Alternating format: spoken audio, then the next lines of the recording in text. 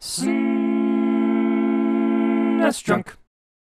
The Super Nintendo features racing games with cool, futuristic cars driving hundreds of kilometers an hour like F-Zero and Top Gear 3000, and racing games with vehicles armed to the teeth with missiles and lasers like Biker Mice from Mars and Rock and Roll Racing. So, with all that territory staked out already, developer Very decided, hey, let's make a racing game where you race with K-cars? Yeah, that's right, nuts to all that cool, futuristic stuff or any of that crazy combat racing. Hey, I had a K-car way back in the day, a 1985 Plymouth Reliant, and it only took a full 30 seconds to go from 0 to 60, which usually meant I was only going about 35 miles an hour by the time I merged onto a highway. I mean, come on, who doesn't love the thrill that comes with the throaty roar of a K-car? In case you're not familiar, a K-car pretty much refers to a car that's specifically made for efficiency over performance. In other words, a grocery getter. And yeah, sure enough, Cat's Run Zen-Nippon K-Car Senshuken features 10 different racers and 10 different cars, and each car is taken from a real-life example, like the Honda Today, the AutoZam AZ1, and the Suzuki Jimny, and they all, look like this. Each car is rated in 5 categories. Top speed, acceleration, and handling are all self-explanatory, body dictates how it handles when bumping into other cars, and dirt is how the car performs off-road.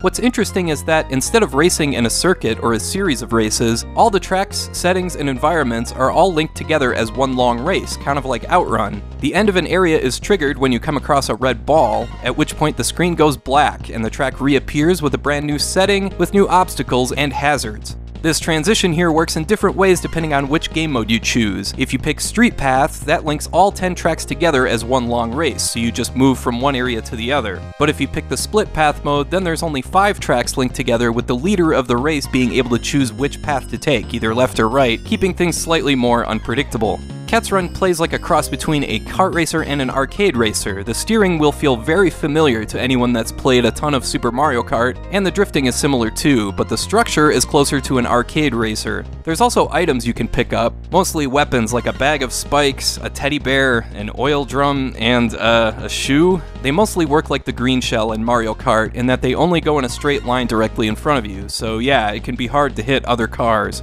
The only other item you can pick up that's not a weapon is a nitro boost, and those are hugely important here as you might expect. Just wait for a brief straightaway and let her rip.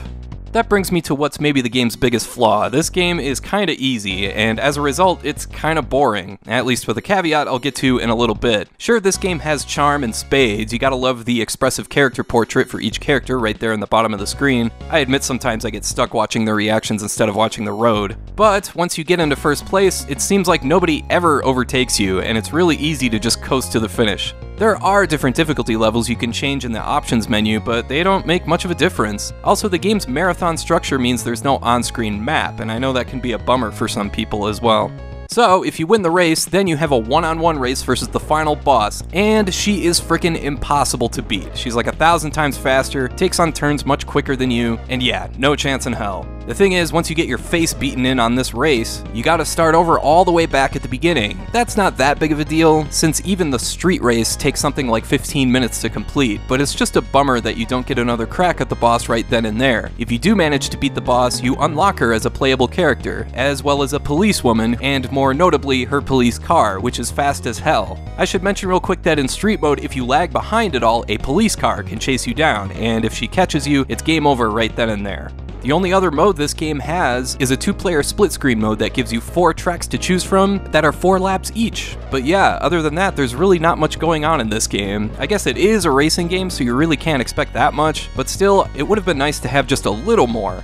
I will say the music does its part here. It's a fantastic soundtrack, and to me, that's always been really important in a racing game since it adds so much to the experience.